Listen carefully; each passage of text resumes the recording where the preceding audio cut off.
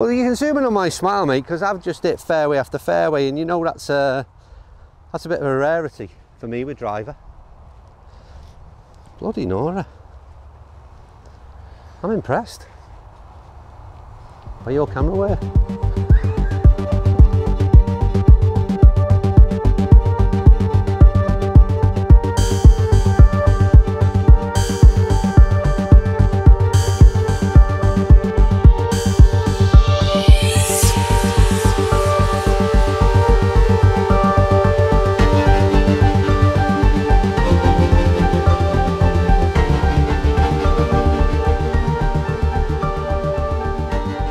Built for golfers who want to hit the ball further. That's pretty much that covers the fair old marketplace. Yeah, that's the standard line. Yeah, straight and fine fairways. Okay, tick tick. We all want that. But it's the first driver with the unique combination of high launch, low spin, and significant draw bias. This new formula for distance that's designed to take the big miss out of your game, without the detriment of losing ball speeds, with the sort of flash face, super strength titanium, and obviously gel brakes in there as well. Now the question I've got for you is, this kind of low spin, high launching, yeah, it's a unique combination. I believe that the way it's built inside of that club as well is what contributes to those factors. So it's not something we're seeing here, because there is weight down at the back end. Yeah, it's not, when you see the weight at the back end, you automatically assume high launch, high spin, yeah. Get it in the air, forgiving. But I think there's elements that are built into within the club head, certainly again towards this draw bias. The shape thing for me is a kind of like, I don't mind it, but it's different. So always when something like that happens, you've got to get your head around it for someone who's used a traditional shape for a long while. I love the finish on the top. I think it looks stunning. I don't mind the bottom end in terms of the shelf appeal. The thingy's a bit flash for me, the Superman head cover. But I think from the shots of it so far, it does, again, what it says on the tin. It appears to be low spinning. Yeah. I've got a bit of a cut in me. I've been playing that cut shot for the last year or more, really, especially with driver. And I've hit nothing but bullet straight drives at the minute. There you go. If it wasn't low spin, I would find it out. Yeah, well, that's what I said on the previous drive. For you, you're the more interesting one. You do tend to put a spin on the drive. Your shaft is particularly geared towards taking that sort of spin out, but you haven't done that. I've got this teed up a bit high. I don't like these orange tees, but I've lost my other one, and when I say one, that's all I've got.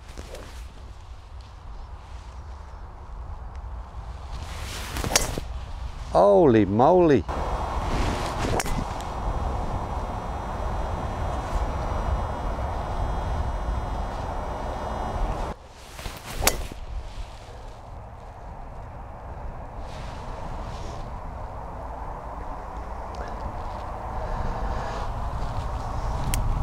Wow. Well, there's two things I would say. Is one, we found the middle of the fairway, which is always a good thing. I loved how it felt, which was the other interesting thing. I'm glad you said that. Yeah. It's almost unexpected. You expected like a game improvement club, whether it be a driver or not, to sacrifice something. No, it felt superb. A little bit of a shock. That's the first shot. It's just come out the wrapper. You've hit one with it. I've just hit. That's the very first shot. Let's just say impressed with it from that shot.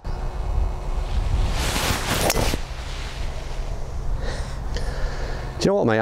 I'm just as, I think it's been a shock of the day. We've just come off the iron review. But I'm pretty much struggling to. Easy, mate. That was just smooth. It's the sound and feel again. Have a go with that. That looks easy. That's gone as well, Lou. Yeah. I don't need dry ball data to tell me that ball has just absolutely flown. Great ball flight. Again, what's interesting with this is it's a low spinning driver. High launching, low spin. I mean, that's an unusual combination. It's light. But what did that ball just do? It's light, isn't it? That just went bullet straight. It went bullet straight, but good ball flight, and you can tell low spin. That was moving again, and we mentioned it in the last thing. That was moving forward. That's not hovering, that's not spinny. Be interested how you get on with this, because you put a bit of spin on the driver. Oh, hello. Hello. I'll tell you what, for a shaft that doesn't suit you, that's done all right as well. Is the man lost for words? What price point does that sit at? This price point, list price. I never know what it's going to sell at, and that's the difficulty. So it's listed at 449, which I reckon will sell for 399. Yeah, 399 club then, isn't it? That's quality, that. Performance-wise. Again, would you pick it up off the shelf and go, oh yeah? Probably not. Blue's a bit different. The difference is the elongated crown. It goes back. Do you remember the Fusion drive a few years ago? They've had a few sort of triangular shaped, sort of. But oh my God. Well, the interesting thing with this, like I said very briefly there after you just played that shot into the sun. I wasn't even looking forward to hitting it, to be honest. Yeah? You've been very negative this morning towards this product. Yeah, I just think it just doesn't. It's got no shelf appeal for me. That and looks is people's opinion, you know. But it's not a drive you'd pick up. But again, you've just hit. So you're 4 drives in now. Yeah, and I think that in its bracket, I can't believe that the weight of it. It's almost like like the TS1. They made a seriously light. Yeah. Well, light shaft in it as well. It's amazing that how it can perform like that for someone like me. I mean, what have I probably swung that at a sort of a rather 100 plus, let's say, mile an hour.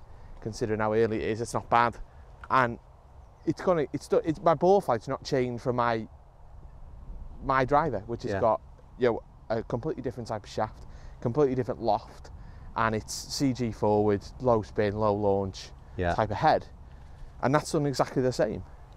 I only wanted to put it back on, Lou. We're in the middle of also reviewing these big Bertha irons at the minute, but the drive that I just did is probably, I said to you, there's too many things we catch off camera that when the audio's not on. But what I said was, that's probably as long as a drive I've hit on here all season. That's how far the ball went. But the thing I followed it up by saying was, it also felt like half a swing. It felt like I did very little with it and the ball absolutely flew, which has been a bit of a thing with these irons as well. Got a couple of products on their hands here at the minute. Callaway. That's driver 6 iron par 5 green, I think. That's not bad, that, Lou. That's really good, yeah. I'll pick yours up. Right, Lou, we'll finish up on the driver review on 17, which is, as you know, the ultimate test. If you can find a fairway on 17 at Callaway with a driver, then it can go in the bag. I'm going to mention that actually, a quick point. If you do find the fairway, you need to put it in the bag. Yeah, definitely. It's very much a positive. I want to just clear up something as well that is often commented. If I say I need to buy these or this needs to go in the bag, it's a seal of approval rather than an actual thing that might happen. So people sometimes comment you could have many clubs in the bag, and you could right now, but it's not necessarily a message of intent, just a seal of approval really. Right, shut up, and is this going in the bag? That's a seal of approval, by the way.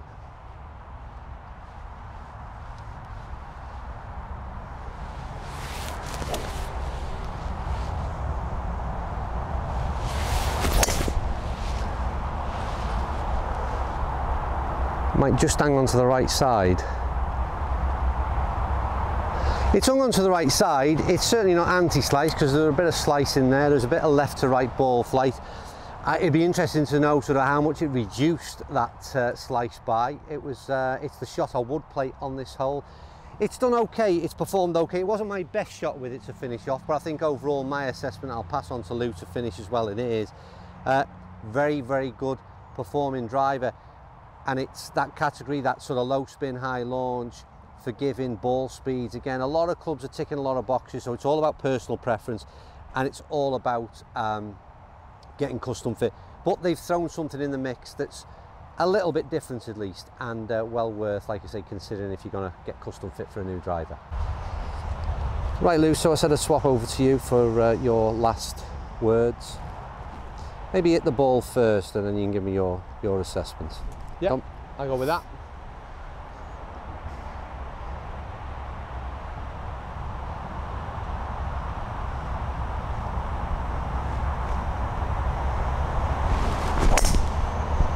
Super drive.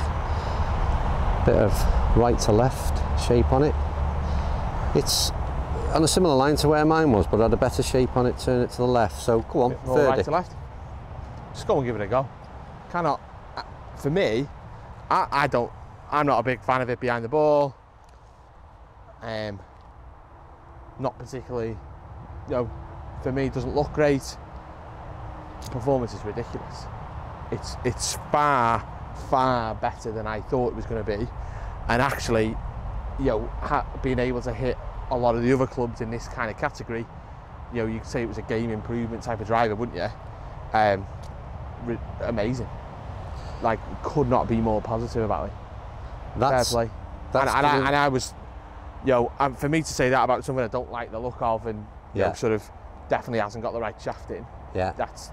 I would definitely go and try it. I'm really looking forward to using it. I'm smiling behind the camera because the last words I remember were, I couldn't be more positive. And to be honest with you, in most reviews, you struggle to be more negative. Yeah, I struggle to be positive at this time in the morning, but I would. Believe me, Louis likes a driver. See you soon. Bye.